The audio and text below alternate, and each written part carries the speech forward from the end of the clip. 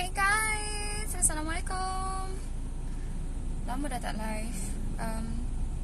As today Saturday adalah masa sikit.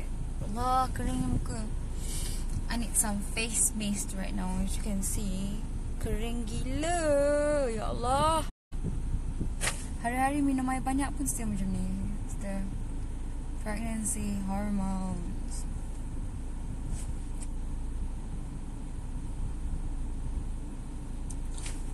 Hi guys. Hi Abang Wan. I'm good, Alhamdulillah. Oh my god, have you guys subscribed to Haris and Shah's channel?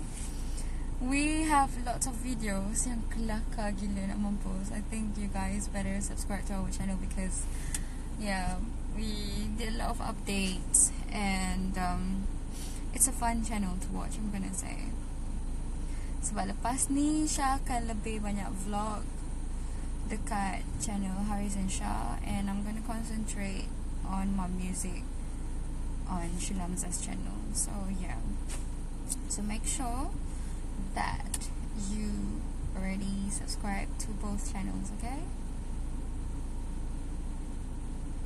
Thank you. This is Nation.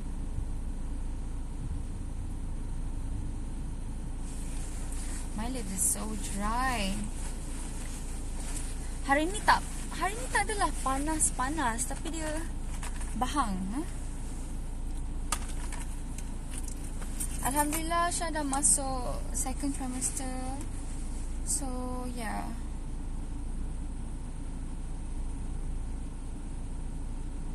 So dry. Even my lips are dry. Allahu Akbar. Alamak, jatuh.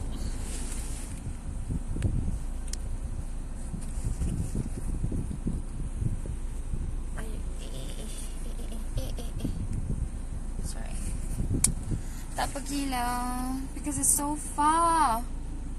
Perlis, tak larat nak duduk dalam kereta or naik flight nak pergi Perlis. Syah dapat invitation yang untuk pergi rumah Aidil dekat Rantau. Was it Rantau? Tapi Syah still tak pergi juga because tak larat.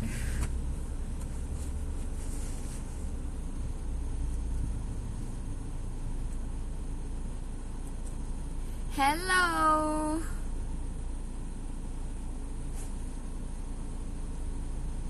Scared to be lonely. Tak ingatlah lirik dia macam mana. Da da da da da da. Da da da da da da. Tak ingat lirik dia. Pregnant 9 minggu. Pagi tadi pitam dalam toilet. Oh my god. Tolong. Hati-hati ya. Lipstick apa ni? Lip balm je. Lip balm Maybelline je. Murah je ni. Berapa belas ringgit?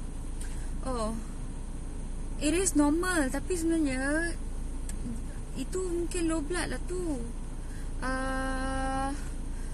That's why Kak Syah cakap dekat dalam bilik tidur letak biskut ke apa benda ke. Lepas tu beli kettle kecil tu untuk air panas ke. Sentiasa ada mineral water dekat sebelah katil. Bangun je tidur, tak payah nak pergi gosok gigi ke benda. Makan dulu biskut, relax dulu. Bangun jangan terus bangun.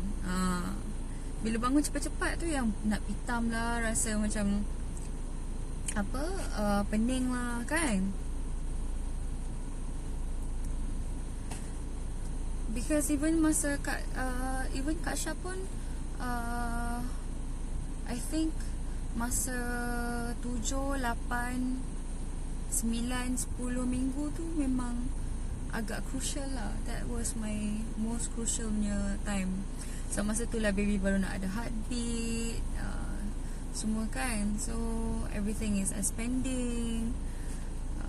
So time tu tak lalu makan, morning sickness teruk kan. Syah tak rasa baby gerak lagi because diorang cakap baby nanti they will start kicking maybe around 17 to 20th. Now I'm on my 16, close to my 16. Lepas tu apa saya nak cakap? Tapi saya ada rasa ni macam bubble macam ada buih. Saya rasa buih tu 2 days ago, rasa macam ada bubble-bubble. Macam rasa pelik, apa benda ni kan. Dia bukannya macam perut angin, tapi dia macam ada rasa macam ada bubble. Rupanya sebab baby gerak-gerak dalam perut, tapi dia tak boleh rasa dia kick ke apa benda. Tapi tadi siang pula, memang still tengah siang.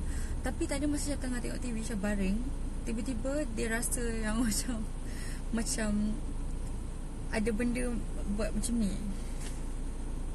dalam perut. Mungkin dia menggeliat ke apa, tak tahulah kan. So yeah, it was magical really.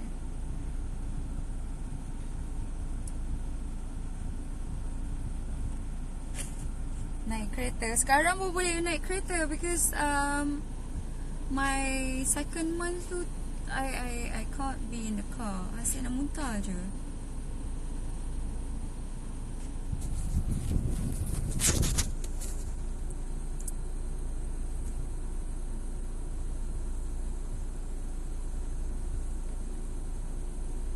Syahrizatul Nisa. Kita orang sebenarnya tengah buat dobi ni, tengah tak laran nak basuh baju. And it's not my favorite thing to do, untuk buat laundry ke apa benda. So kita orang hantar dobi je. Tengah tunggu Haris untuk dia pergi ambil dobi.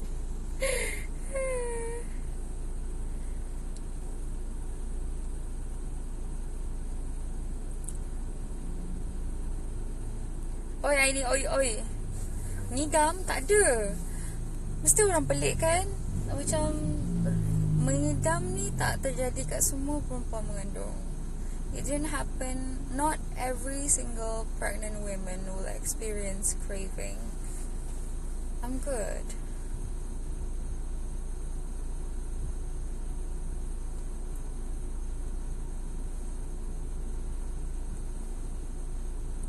Baring mengiring ke terlentang? Kalau terlentang, because I have big butt. Sorry for being terlalu too much information. Because I have a big bum, like big back seat. So bila tidur terlentang, dia macam ada satu macam jarak antara pinggang dengan belakang. So tak best lah baring macam tu, sakit belakang. Kalau nak baring terlentang, saya akan letak satu pillow dekat belakang, dekat saya punya lower back, baru boleh. Tapi tidur selalu mengiring lah, mengiring ke kanan, mengiring ke kiri. Tapi mesti ada bantal in between my kaki, bawah perut, baru boleh.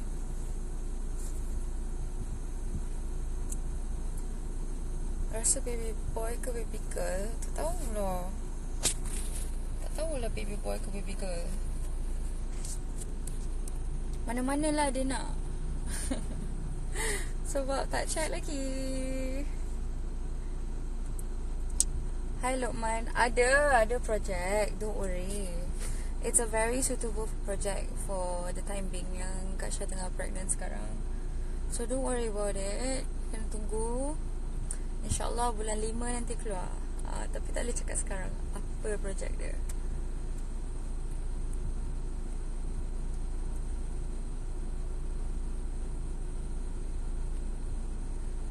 What's my amalan for the baby? I did a lot of reading. I'm gonna say I read a lot. Selalu suka letak essential oil. I always rub the belly, talk to the baby. Apparently Haris dia suka main macam game matematik with the baby. Tak tahu mana dia baca tak, dia akan macam knock the baby. So Haris kata kalau nak cakap dengan baby kena cakap kuat-kuat, sebab diorang dekat dalam air. So kena cakap kuat-kuat.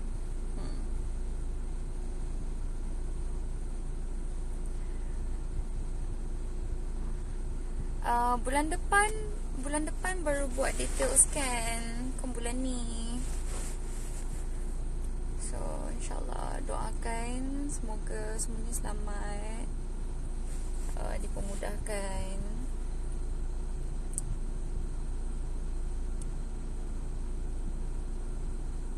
You rasa girl and pretty like me. Oh, thank you. Actually, one secret, Haris memang nak girl. Sebab Haris punya adik-beradik semua lelaki, so dia memang kalau boleh dia nak girl lah. Tapi I told him that kita terima je lah yang lelaki ke perempuan ke, asalkan baby sihat. Ada tabiat malas mandi tak? Ya Allah, kadang-kadang rasa bersalah kan. Tapi Haris kata masam pun sayang. So actually ada, betul-betul sebenarnya ada.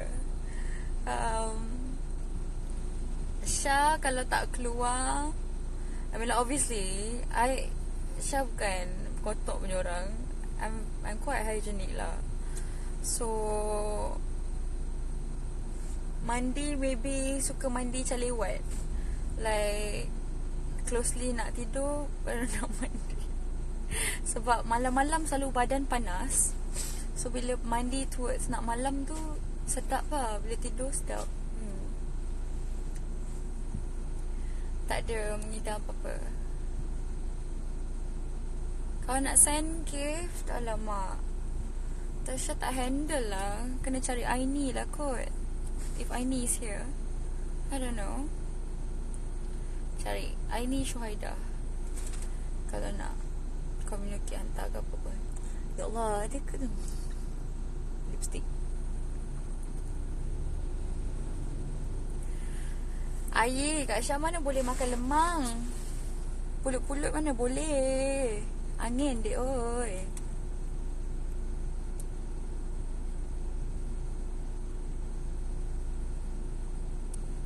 Hey from Philippines. Hey everybody in Philippines.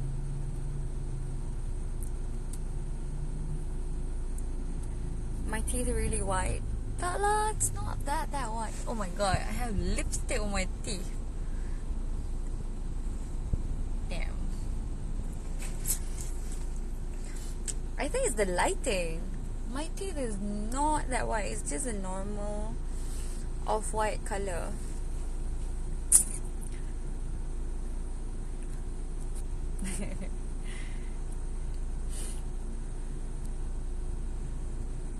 I didn't do any whitening.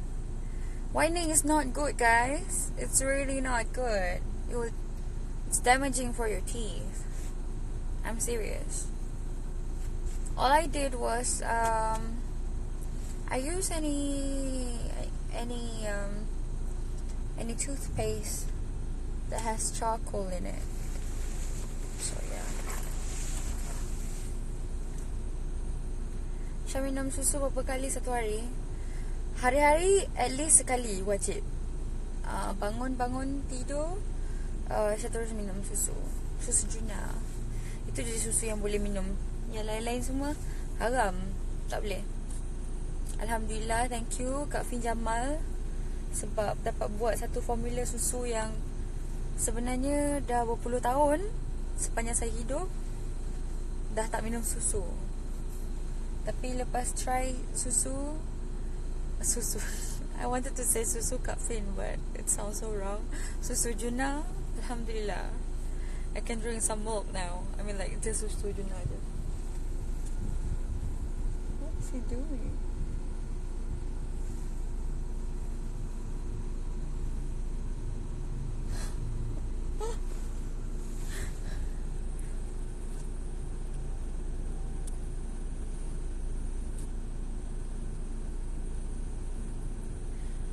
Next plan for Shila last, maybe masa baby shower lah kot kita jumpa insyaAllah.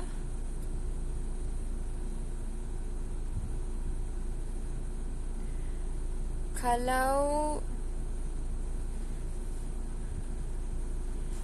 baby girl ikut muka father, boy ikut muka mother, tak apalah, mana-mana lah, asalkan the baby is healthy. So what's a good tip for my 11-year-old daughter? She wants to sing too. I'm gonna say, like everything else that you want to do in your life, you need a lot of practice. You need to ask her what kind of music that she likes, or maybe send her to any vocal classes if you can. But if you can't, there's a lot of ways of learning how to sing on YouTube. I'm gonna say YouTube is a very good platform for you to learn something new, especially even for myself. I constantly learning. It's not like I don't believe in a good vocal coach, but I just don't have a good experience with it. So yeah.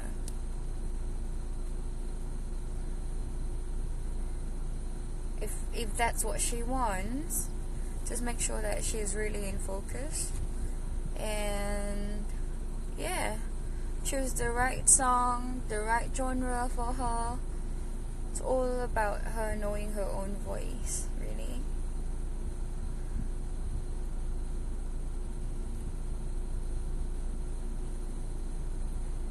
Siya dah prepare nama baby boy and girl.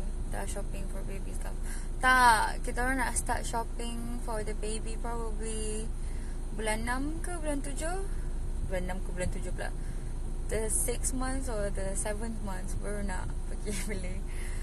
I know it's kind of last minute like for some people, tapi Syah tak nak beli awal-awal sangat because we really want to know the gender dulu, which is not gonna be soon.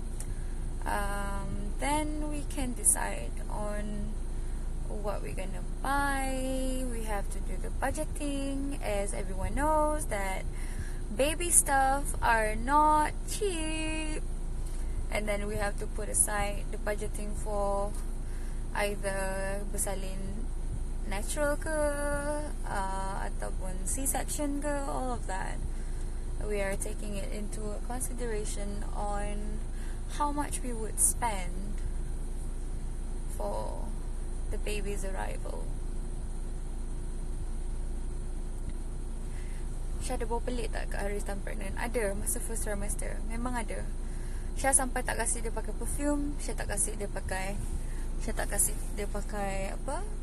Deodorant. Sebab Syah rasa lepas ni every time lepas dia mandi je dia busuk. So at that time Syah mungkin rasa macam bila dia busuk ataupun bau dia sendiri, lagi Syah suka berbanding dengan ada bau-bau lain. Macam tu lah. Yeah.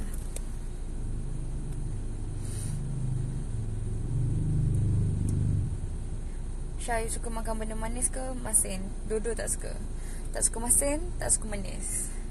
Syah suka pedas. I know it's not good to eat spicy kan, tapi Syah tak boleh. I can't eat without my chili. Tak boleh, I just can't. Kalau tak, Syah tak boleh makan. Macam mana?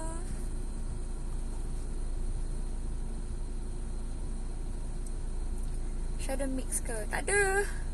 I'm pure Malay.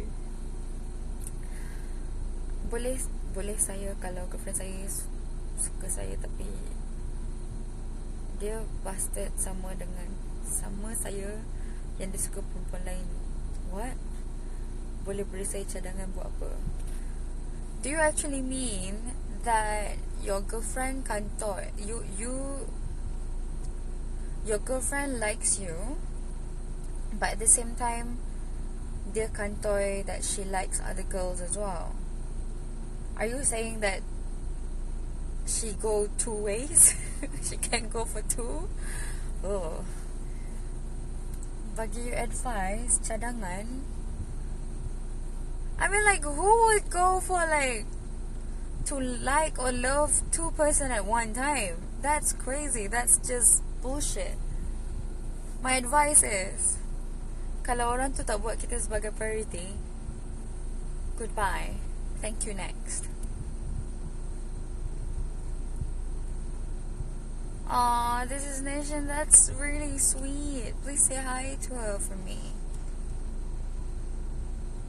Thank you, and Leah Nase. Aw, Mini Hashim. You're the sweetest. Adulting. Go, go, go. Thank you, Shahira.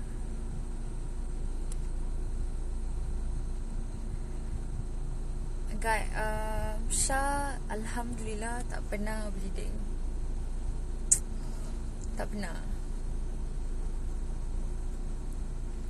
Asam pun tak ada mengidam. Ada orang hari tu bagi mangga yang ada letak asam ke cuka ke whatever. But cuka tak boleh, mak cakap tak boleh makan. But yang mangga dengan ada asam, I don't know, dia macam perap dengan limau ke apa benda, tak lah. Kat mangga lah basically. Oh, tak boleh. Tak boleh masuk yang tu. Cannot lah. Kau suka pedas, baby boy, tak kisahlah mana-mana. Syah ni sejak azali memang suka pedas. Tak kira dah mengandung ke tak mengandung ke, memang suka pedas. So Syah makan ubat yang doktor bagi je ke, or tambah ubat lain? Syah mula dapat Ibret daripada Ibret folic 5,500 tu daripada hospital, daripada doktor lah. Lepas tu Syah tanya doktor kat mana lagi boleh dapat ubat ni. Kata beli je kat farmasi mana-mana pun boleh. So bila tambah ubat tu, beli kat luar je lah, lagi murah. So yeah,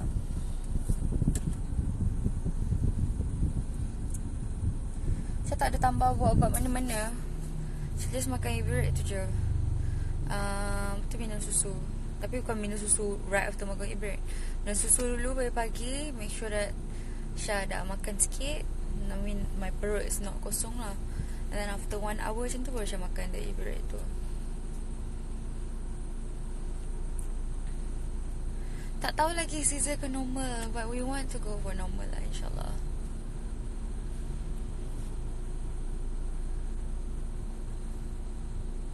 Yes. Go Angelina, go for your dreams. Don't ever give up.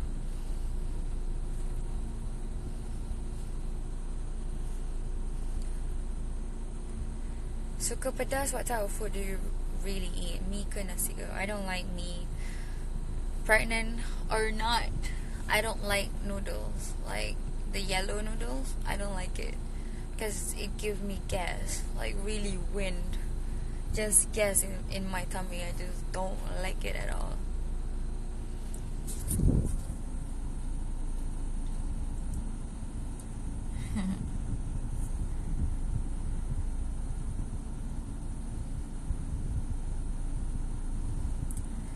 Lenguh betul tangan. My tangan is so lenguh. Like it's really sore.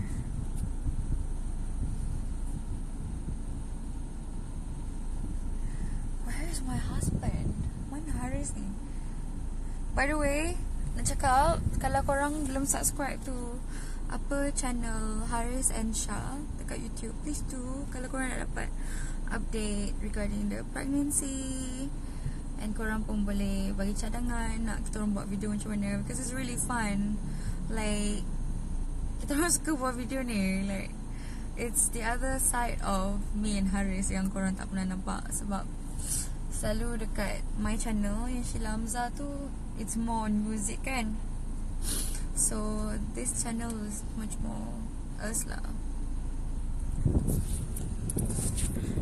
I tak ada, alhamdulillah saya tak ada mengidam. Untung suami saya.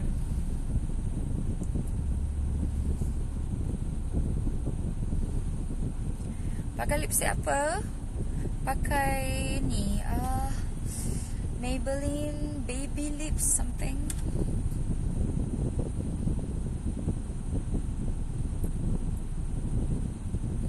Intro dekat YouTube. Kan, yang lagu yang Kak Syah guna yang untuk intro Haris and Syah tu, lagu Kak Syah sendiri yang Kak Syah buat. Like one of the songs after lagu Bodoh hari tu kan. Tapi tak release lagi sebab nantilah. Malas nak ada copyright strike kan dekat YouTube. Like guna lagu orang lain kan nanti you kena copyright. So might as well just guna lagu sendiri je. Itu Abang Haris punya idea tu.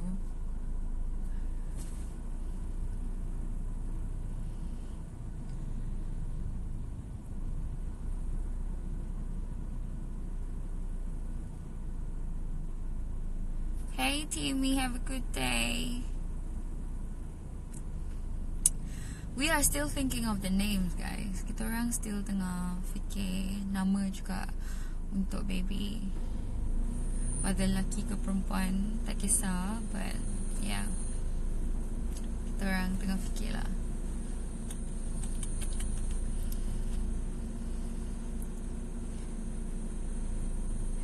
I took Iberet Folic 500.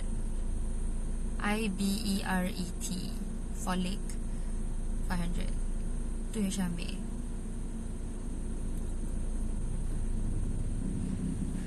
Shika, you tanya apa ni Syah? Jenazah? What is itu? Seram Ayu, you tanya pasal jenazah? I don't know whether I would want my delivery to be on TV. That's kind of scary, don't you think? I don't know yet whether it's a boy or girl. We kind of keep it as a secret for now. Even as a secret from ourselves. Sebab kita nak buat gender reveal party for the baby and for our family. So yeah. Ada lagu untuk baby. Don't worry about it. Lagi mana? Pergi dating. Tapi buat laundry tapi tak siap lagi.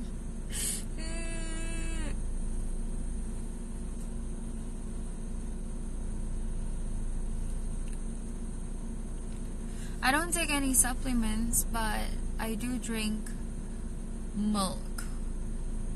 Susu kambing. Brand dia susu Juna. It's not, dia bukan dekat kedai, dia kena cari stokis dia. Ada macam promoter susu Juna ada kat Fin.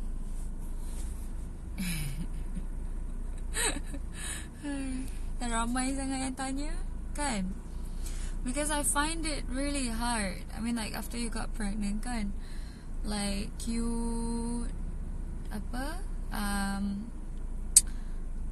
ada orang yang macam Syah yang tak minum susu langsung. Agak susah lah nak cari the right susu for yourself. So yeah.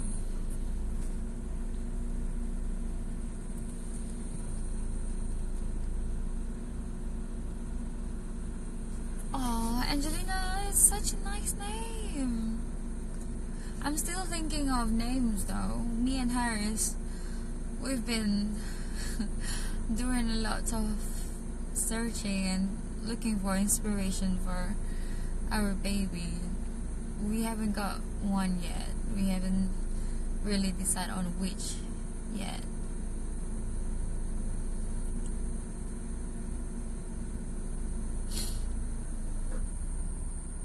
Where is my husband? I feel like I need to call him.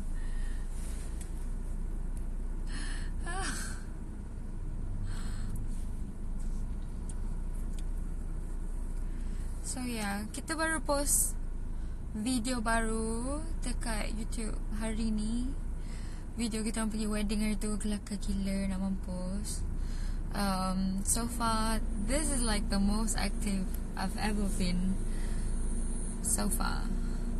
Like three videos in a week. Kan? So yeah.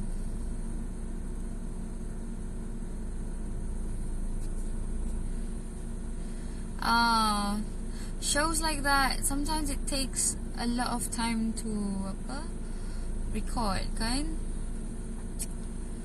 So I do have like people asking me to do shows like that. To be the guest artist, okay lah kot, but to have my own show, I don't know whether I can handle it. A lot of pressure on my shoulder. Jihan, Farah, Zara, semua tu dah terror.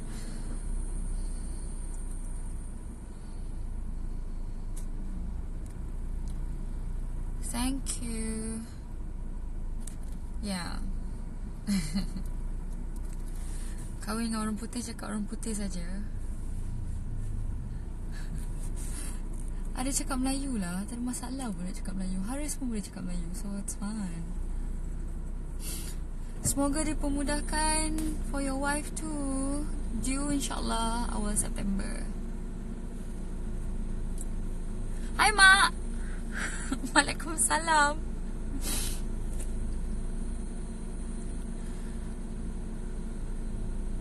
Dia tengok rangka kot. Kak Syah punya rangka besar. I mean like I'm quite huge. Apa khabar cucu Wan Aunty? Mak, mana boleh panggil Wan Aunty dah. Panggil Wan je lah. Oh, Tok Ma. Wan je. Oh, Tok Wan. Mana boleh panggil Wan Aunty? Gedik je mak ni. Wan Aunty tu untuk Caca okey lah. Apalah Mama Z ni. Kita orang kat Dobi mak. Tengah basuh baju. Ya Allah, apa benda yang berbulu ni?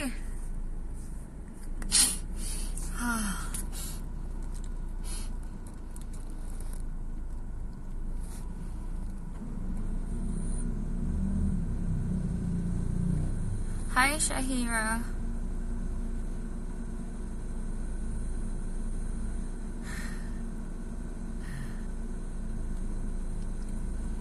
Untunglah Mak nak pergi konsert Kak Ella. Tak ajak pun. Sedih macam ni. Apa benda yang masuk jauh ni hidung? Ya Allah, gatal lah. So gatal. Sensitif bila sekarang ni. Hidung cepat gatal lah.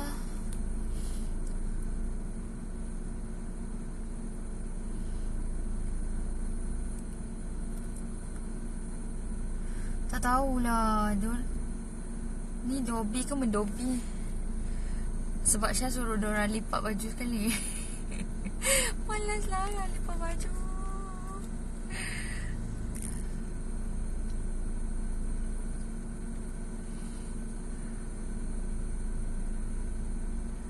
Hai Anis. Dia dua-dua. Dia lahir kat sini tapi membesar kat sana. Daripada umur dia 2 tahun. So dia dua-dua lah. Dia campur.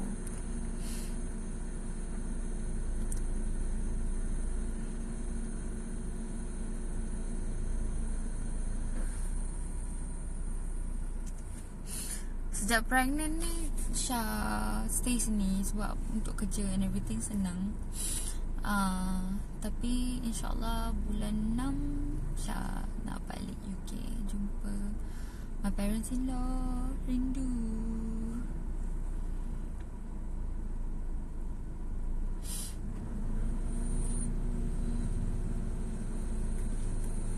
Syah yang beri rindu my parents-in-law ni, my mama and papa.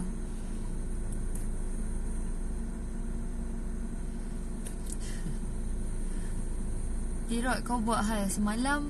Kau hantar gambar burger kan malam-malam. Kurang ajar kat situ.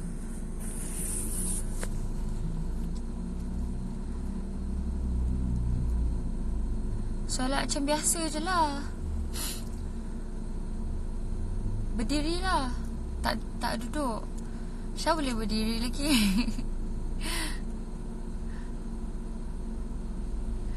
Dah hampir lah. Kalau tengok perut nampak kaki sipi-sipi je.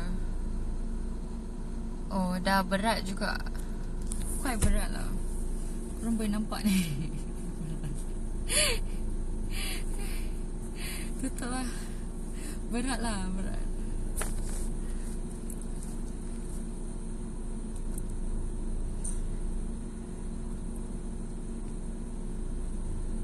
Yeay, dah berat.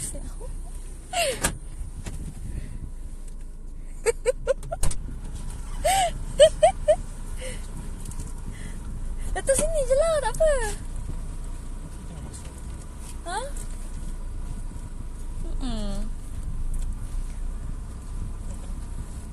Bukalah. Sampai dah. Apa bau petai ni?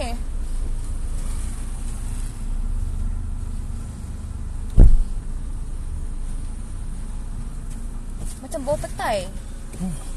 Kuat kan? Ha. Cakap hai semua. Hai semua. Sekejap, excuse me. Sono. I'm like, mana Haris ni? Pergi mana kan? Ya, jom. Okay lah. Suami saya dah sampai. Kasha nak Abang Haris boleh? Perlu otak kau. Kena. Awak carilah lelaki awak sendiri. Kenapa nak kacau lelaki kita? Kan?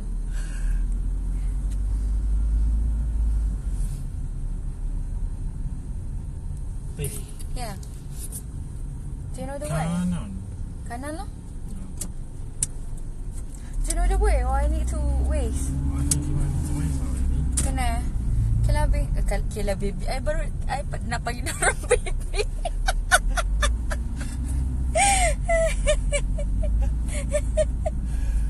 Okay lah korang.